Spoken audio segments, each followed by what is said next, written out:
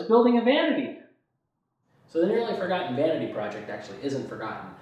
Vanity is in fact installed right now, and I'm waiting on my plumber friend to come over and do the granite with me, partly to flip it up, but also he wants to do a few plumbing changes in there, change out some valves for some newer style, and also we need to drop the drain further to the back wall. Now, when I say we, I mean I'm going to be holding his beer as a carrot, and then he's going to be doing the change. So I got to the point where it was finishing at the end of the last episode, and then of course the finishing cycle is kind of slow. I usually joke around that when you're at finishing, you're really at middling. That's what would be a better name, because in the whole scheme of things, you're about the midway point when you start the finishing cycle. So it took a little bit of time, and between that and some holidays and such, this is where we're at. So the rest of this episode is going to show you how I did the wet sanding and a couple other things that I had to do for the top that you'll find out about when you get there. At the end of the episode, I'm going to tack on the part where you're going to see this installed on the vanity, and I'll go over a couple things like what I liked and what I didn't like about doing the project, what I would do differently, and what I thought actually came out better than expected. So I'll give a little summary at the end to kind of wrap up the project. All right, let's get to the finishing. So today I'm going to be doing the wet sanding of the panels and the drawer fronts. Now the first coat is the key coat for doing a wet sanding like this, because the idea is that you're going to be sanding it with like your 600 grit paper, freehand or with block depending on where we are on this surface.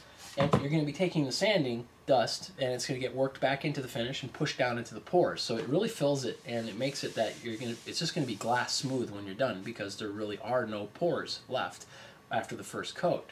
Now the first coat being the most important is because after the coat has been set, it's pretty much going to be sealed.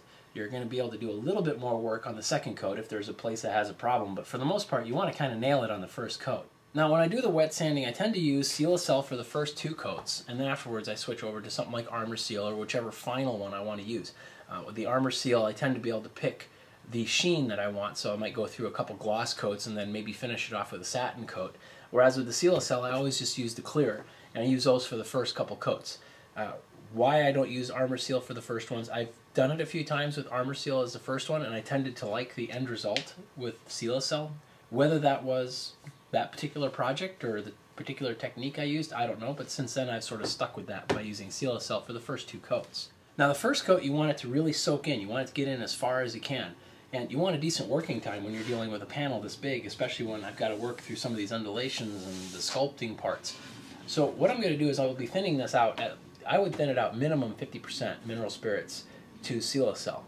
Because of the size of this panel, I'm going to shoot for more like 75%. I don't care if it's going to take a little bit longer to flash off and set, because honestly I'm not going to touch it until tomorrow anyway. Now the choice of using mineral spirits versus say one of the other derivatives like naphtha, naphtha flashes off faster, but my whole point here is I want more working time, so using the mineral spirits is actually ideal for me here. So after you've sanded it down the whole panel, you're going to want to wipe off the excess.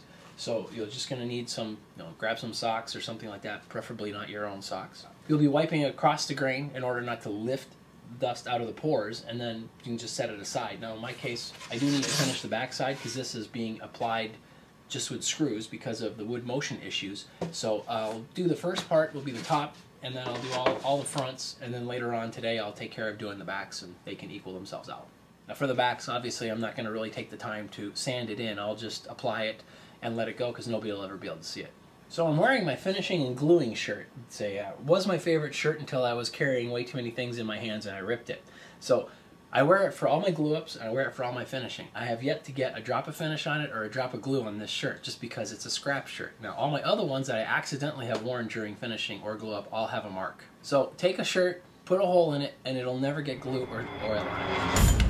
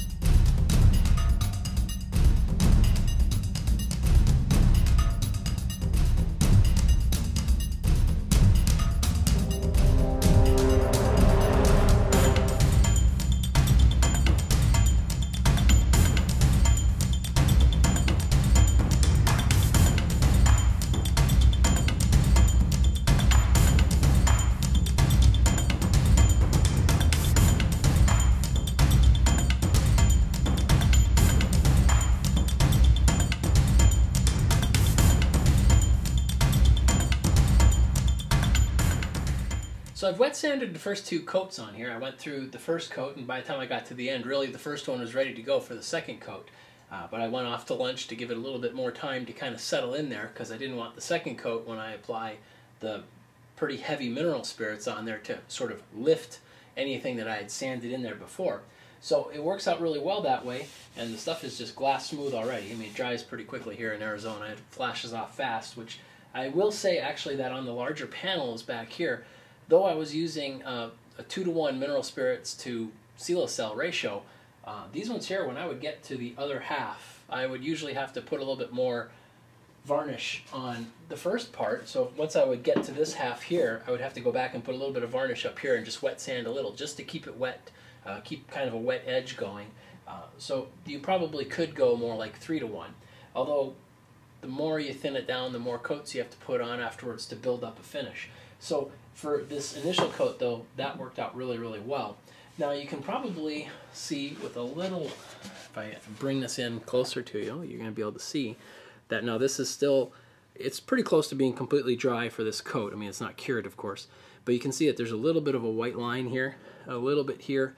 I mean, this is all end grain that's on this edge here, which is why to me it's so important to do this wet sanding, because it really smooths it out, you know, regardless of what grit I go to on that end grain when it's dry. When I'm doing it wet, that really makes a big difference, because it's going to actually push particles into that end grain, and that's going to help seal it up and kind of plug it up too. But these areas here are going to absorb a lot more. Now I did sand these really well, so they are actually smooth, but that's just a natural function of the end grain. It just absorbs so much more of this finish back in. So these are looking, they feel okay. This one here, actually, I could use a little bit more sanding, so maybe on the next coat I'll go ahead and sand just this. I'll kind of cherry pick on the next coat to hit any places that don't feel just perfectly glass smooth, and that's mostly just here, and then this one right here, for some reason I missed that. But otherwise it's looking really good, feels spectacular. Now for the drawers, you're probably looking at this going, wow, that's really blotchy. You know, because in a way, blotch is an end grain absorbing more of a finish. Now it turns out that that's just because these 2 here, I just finished them literally minutes ago. But these ones here have been drying longer, and you can see these ones here don't have that blotchiness, even though they have just as much end grain showing all over the place. Once this stuff settles down, so maybe give this another 45 minutes or so, they'll all look pretty even, and you won't see any of this blotchiness that came through. Now when you saw me doing the drawers, you saw that I was putting them basically upright on the side and kind of side sanding, so you put a lot of finish on one side and sand it down. That works relatively well. I didn't want it dripping on the drawer, and it wasn't very difficult to do that way. But one thing I did is for the second coat, instead of putting the drawer upright, I put the drawer upside down. So in a way it was giving me a different attack on the surface, and hopefully that'll end up making it look better, just because sometimes from the one side you're not going to see maybe a cusp that you didn't sand very well, but then when you flip it upside down it's plainly obvious. So far these just have the 2 wet sanded coats on them. Now with the varnish being thinned down as much as it is, I still have basically the equivalent of 2/3 of one coat on here. So I do need to put more. Generally what I like to do with the silocell is, now that I've got the sanding part done, the next coats are going to be really fast. Silocell actually does set very, very quickly, so it's nice that you can get a lot of coats in a day. Now, I'm speaking from Arizona, so if you're in Florida, your mileage will vary. But I can put a number of coats on, like I will probably put another one on before I go to bed, which for me is 3 a.m. On these, and then tomorrow, around lunchtime or so, I can come and put another one on and just repeat that for a couple times. I usually like to keep going with the silocell until it looks done, and then after that I'll go to put something like Armor Seal on to set the correct sheen. When I use something like Armor Seal Satin, or you know, if I was wanting to put more gloss on, then I could put that on as well. Well, now you're probably thinking I edited something from long ago back into this video for some reason, but no, actually this is where I'm at on the top segment. What happened when I had the original boards lined up for it, when I straight lined the board that was intended for this top segment to be sculpted, it was too narrow. So I went ahead and continued doing the sculpting and everything else, thinking I'll catch up when I get it. I'll get a chance to just sculpt it on the weekend off camera. It goes fairly quickly off camera. But then between WIA, the Charles Neal event, and in between those two I had a really big release for my day job. I never got a chance to do it. So that's what I'm doing this weekend, is I went ahead and I sculpted this board. Now the drawers have already been cut out of this, as you can see here. All I did is I took a Japanese saw and I cross-cut up vertically on both of these pieces here till I got to the top. Now normally what I would have done there is simply taken my fret saw and cut across, but I lent my fret saw to a friend. So what I did instead was I took just a piece of ply, and this was all done from the back, right? I marked all the lines on the back. I took a piece of ply and I lined it up to where the line was going to be, and then I took this oscillating tool just to get it started. What I did is I placed it on the edge here and just plowed down straight through to make it pop out through the top surface. After the oscillating tool popped through, what I did is I took a flush cut saw, pushed it into that opening that I just simply made, and I cut along the edge of the ply. Now the reason why I did that in two parts is twofold. One, I did a job recently with this and none of my blades are worth anything right now. So it was faster for me to do this than to go buy new blades. But second, you're coming in from the back with this blade, so when you bust through the front, you're going to get a lot of blowout, or you can. This drawer here didn't get too much. On the other one, the blowout is much more pronounced.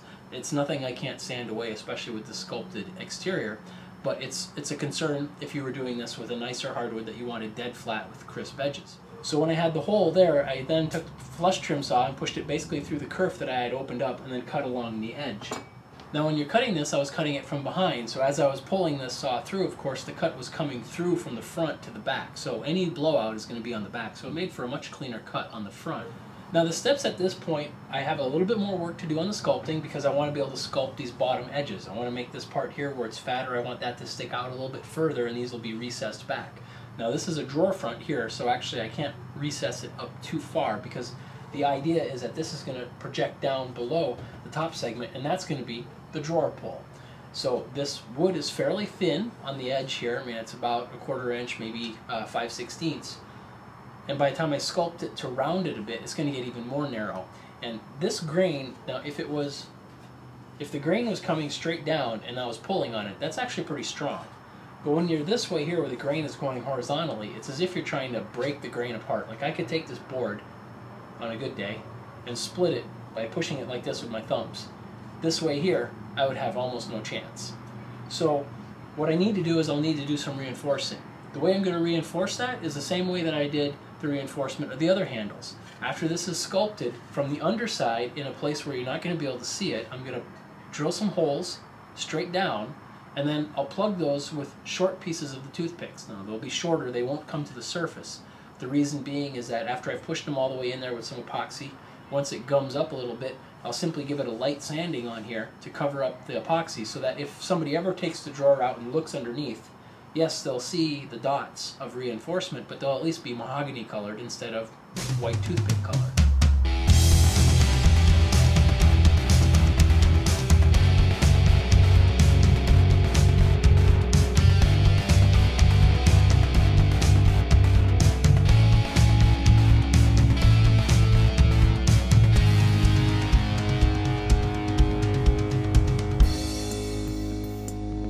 This piece of this drawer front had, when I started to do the sculpting and stuff, I ended up revealing that there's a small crack in this.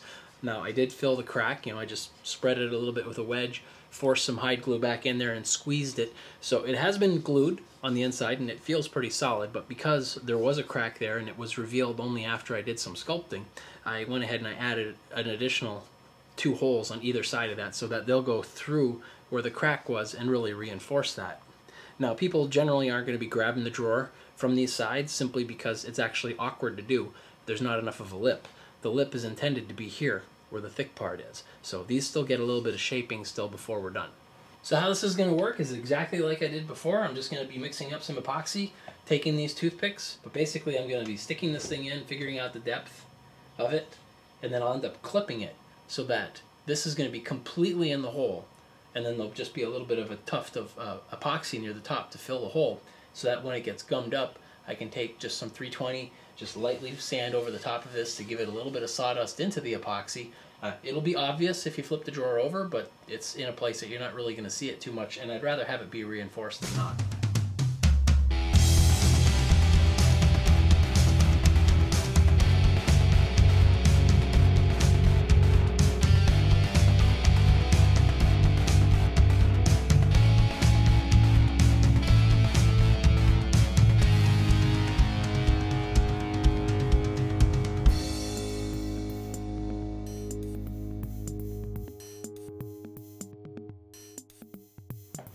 So I'm working on the attachment of the front of the top segment, And this is going to be screwed in as well. Like the other ones, they have panels on the side, and those are going to be screwed in a very similar fashion to this one. But since I'm doing this, I'll show you this part here right now. And the thing about the front is that there's a lot of these embossed regions that are a little bit thicker. And what I'm going to plan on doing is trying to plant the screws in those locations. And I just want them to go through. They don't need to go very far because there's going to be a screw pretty much everywhere that there's an embossment that sticks out. So it'll be very well attached to this.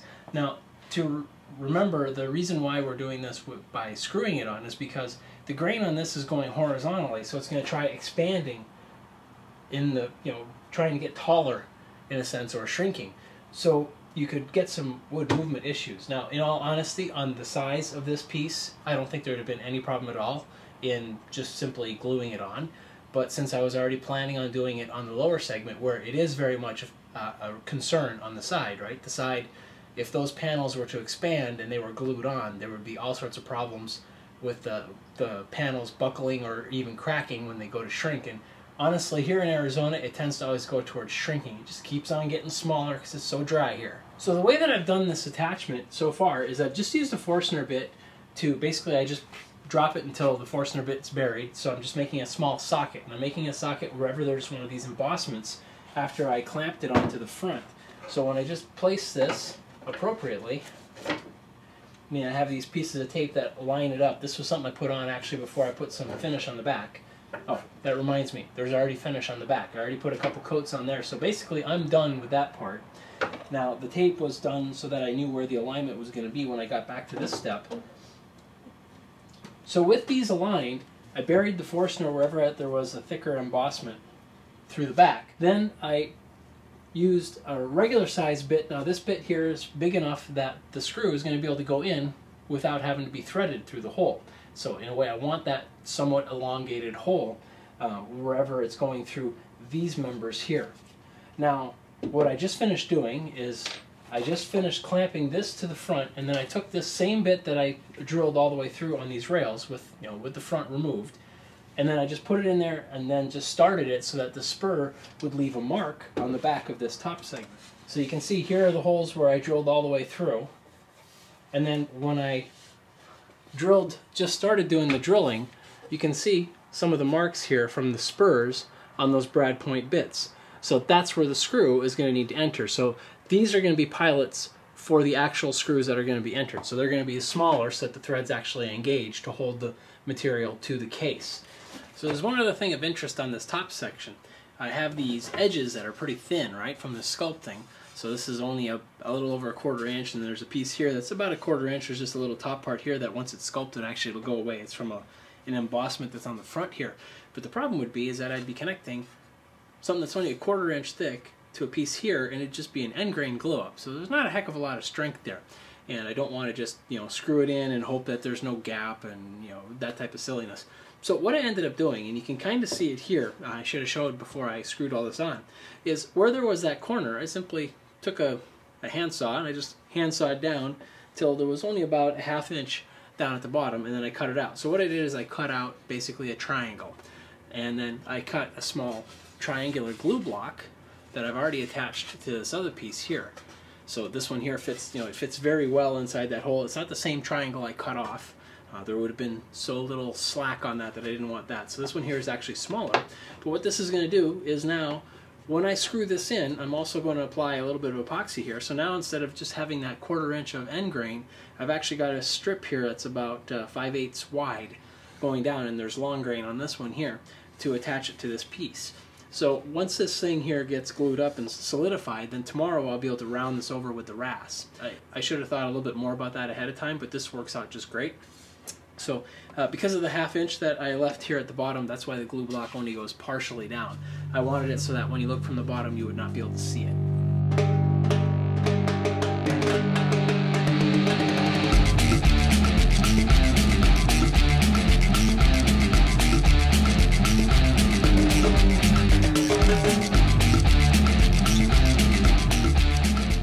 So many coats of finish later, this is where we're at.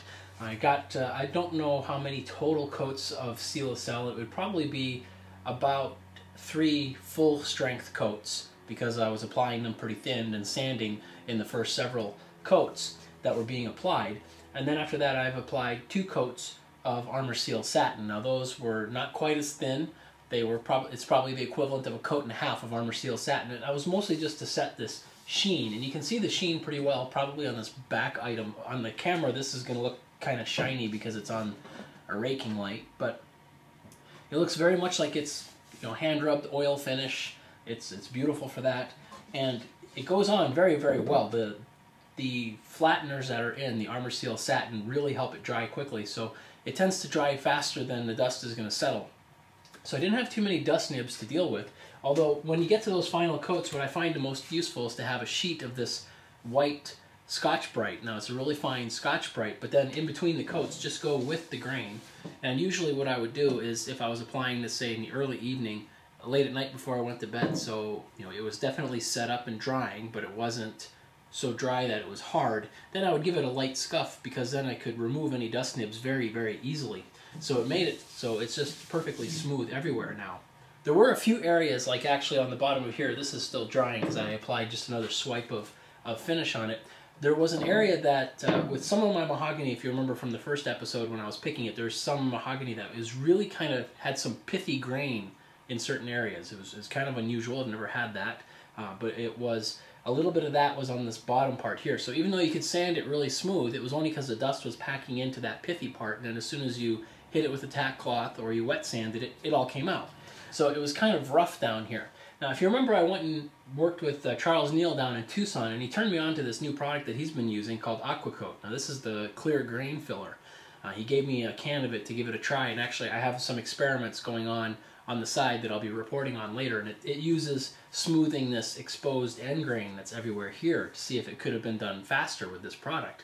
What I did is, with that pithy part, I just applied some of the clear grain filler over top of that, waited the half hour for it to set up, sanded it with some 220, and then a little bit with some 320, and then I just gave it a coat of oil of the varnish oil mixture so that it'll be the same sheen as the outside, and it needs to be top coated. You can't just leave that on the surface. It worked very, very well. Now you can't even tell that that was the problem there. And what I'm doing in my experiment actually is, because, as I mentioned before, this is all end grain that's being exposed here, so you got it all over the top of this board. It's very difficult to get that end grain to be very smooth. I was wet sanding, trying to push in the sawdust to fill it and make it nice and smooth, but it would have been nice to maybe do that kind of easily at first, just to get the sawdust in everywhere, to get the coloring, and then afterwards, if it was still rough, hit it with some of this, just coat it, do some quick sanding, and then it would have just been glass smooth. So that's actually what the experiment is on the side that I'll report on later. So at this point, I'm going to do a little bit of pre-staging here in the shop. I'm going to drill the lead holes through this portion here of the bottom segment into the top segment. The way I'm going to do that is I'm simply going to clamp some boards on here to the top of those boards so that I can basically just set it down and it'll stop where I need it. And then I can drill the through holes in here. The brad point is going to mark where I need to draw my pilots in the top segment. And then I can go take the top segment upstairs and go ahead and do that installation separately, because there's a lot of the lag bolts to put into the walls and such. And once that's there, it'll be easier for me to then concentrate on putting the bottom segment up. And then we'll take a look and see what it looks like when it's all done. Now lastly, while I'm here, a long time ago I picked up this bottle of spray Brie wax. And I thought, well, it's probably going to be a very useful thing to have around. And I'm glad I do have it, because for this, while I could apply paste wax everywhere, it's a real nuisance to get into all these little nooks and crannies that are everywhere. I'm definitely going to use, this is more expensive per ounce for sure than a paste wax. But for this type of a project, it's going to be nice to be able to just spray it. It'll get evenly into all the areas, let it dry, and then I can just buff it with a cloth later, and it'll just look fantastic. So let me get to this installation.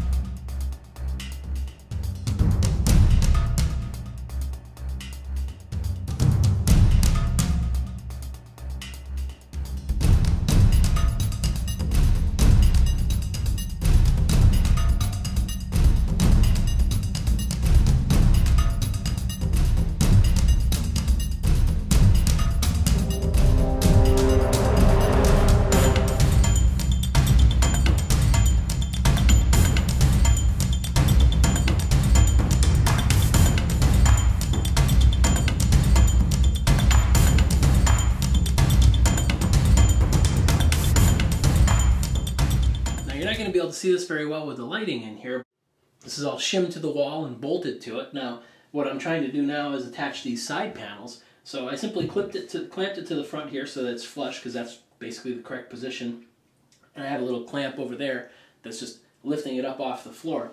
And I've marked on the back here, looking at some of these fatter areas, I've marked special divots in the back here so that I know where I can put longer screws so I get a bit better purchase. But there are a lot of small screws that are going to go here along the front that are just going to go a little ways in just to snug it up and hold it there. So, you know, basically by having a number of screws, I'll have this thing well attached to the sides. And that's going to go on onto both sides. So once I get that done, then we'll go ahead and put it all together, and then I'll show you what it looks like. So the way I'm going to screw that in is I've gone over on the back here, and you can see that I've made a number of holes through the plywood in various places. For the most part, there's 2 in each one of the slots, near the back and then near the front. Those are going to be some shallow 5/8 screws that are just going to go through, and they're going to pull about 3/16 of that wood in, so it's going to be able to hold it there. The volume of screws is going to keep it tight. There are a few other ones like this one here, and then that there, and these are in some of the larger embossments, so there I'll be able to use a larger screw to make sure that I get a good purchase on that. Frankly, if you had all these 5/8 ones there, you can have 8 on one side, 8 on the other, and then I've got a total of 4 across top, so, you know, an additional one. Those would be plenty to hold that panel there. There isn't any weight on it, it's just holding it there so that there can be wood motion. Now, the way this top has been attached, there is unfortunately no stud in the wall back here, but the granite is ridiculously enforced. It's not going to have any problem with deflection on this side. Here is that cleat that I had. I put a lag bolt directly into the stud that's behind here. And then back into this corner, I had to put a shim board because this wall is horribly out of square, and then lag bolt all the way through to lock that into place. Now this drawer here, if you slide the drawer all the way out, you'll see that what I did is I placed just an offcut of mahogany flat and level with a lag bolt going into that extra 2x4 that I put in the drywall before doing this whole assembly. That was back in, I believe, episode 7, where I showed you how I was going to put that in there.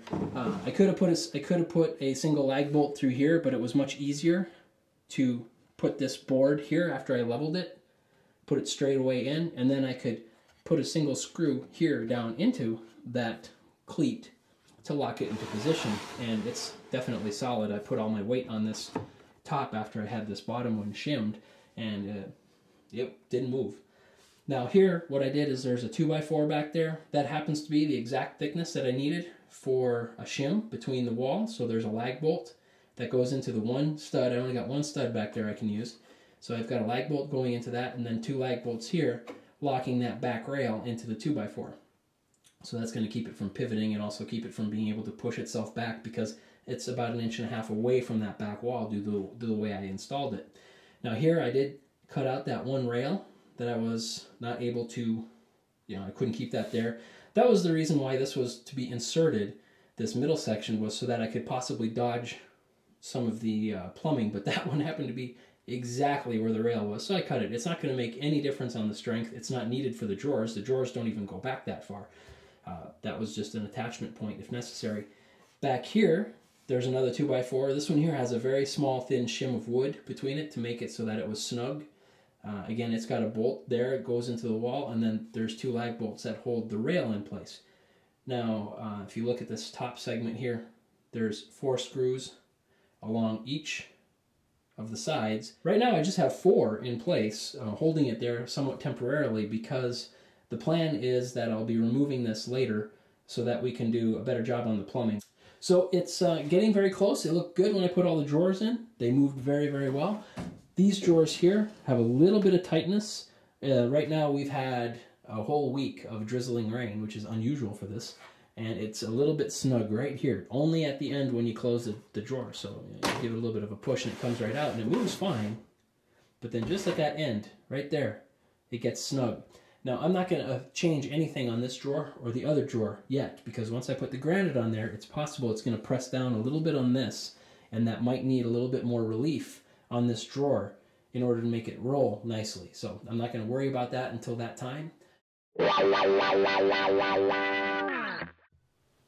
a heavy handheld, so I apologize for any shakes. It's been a while since I had coffee, but you never know. So this is the look of the granite sculpted side, you know, when you might be busy. And while everything that you saw in the shop is really this view right here, straight on, so it looks almost like you've got, to me, when you're looking at this straight on, especially after the finish was on, it almost looks like, say, a backbone. You know, you got segments going up and down. But of course, the real view is this one. When I'm here, this is the look that I get. So it's nice that there's all the undulations. And in fact, everybody that's come over and seen it before the granite was on, they just spent all their time just feeling the finish, because I've made this, I took a lot of extra time to make sure that this was glass smooth. So I'm really happy with it. This is one of these nicer little trough faucets, which I've always liked. It dulls the pressure down a little bit so it doesn't come spitting out at me. But so one of the later projects I will be working on is I'm just going to make a backsplash here. It's just going to be just take the board, undulate it with the RAS. I'll have to scoop back behind the faucets, but I'll do 3 scoops there, so it should look kind of nice. It'll kind of frame it.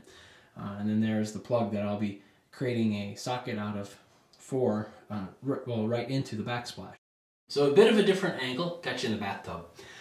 What I wanted to go over now are just briefly sort of observations I had after doing the project. This isn't something I've ever done before, so there are some things that I liked about the way that I did it, and some things that surprised me about how it came out. So I thought I would just go and review some of the observations that I had. Now, these handles, I really like them. They've been well received with people as far as being kind of creative. So one of the things I think I would try to do differently, and I'm not sure how I would do differently, but one thing is that when you're looking at the top of the drawers, I can see the cuts for pulling out this center piece here to make this into the 3 parts of the drawers. Now, on most of these, they're actually not too bad. They don't show that much, and really you only see it when you pull out the drawer. But it seems like it'd be nice if there'd be a way that you could do this type of sculpting without having to actually cut these pieces away. One way possibly would be to, you know, drill a hole in here and then use the fret saw to cut it out, scoop it out. But then that would leave this portion here where I used the rabbiting router bit. It would leave that to, I don't know, what other method could you use? You might be able to use a bit from the back side. It seems like it'd be a whole lot more work to do it that way there. So maybe something better would just be to, perhaps when you make this, you cut off a very thin slice of this panel before you cut out the parts. For the drawer, you would do this glue up, you would have the little gap, but then you would glue that strip along the top. And if the grain was very well matched, I mean, you cut it off this piece, right? So if you're cutting it with something very, very thin, like a thin cutting 16th inch kerf blade, you should be able to put it back, and maybe that would be more hidden.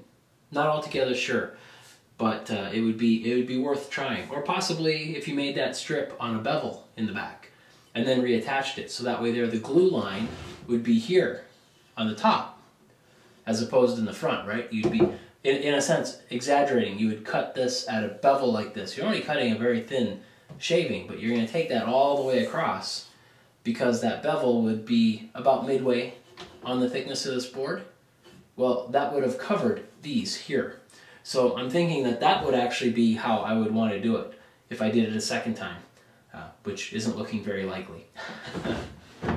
But I like the way the handles came out. I mean, my friend who did, the plumber who did the installation, he really likes this, and he was looking going, so you're not going to put hardware on this, are you? And it's like, no, the drawer handles are, you know, here and here.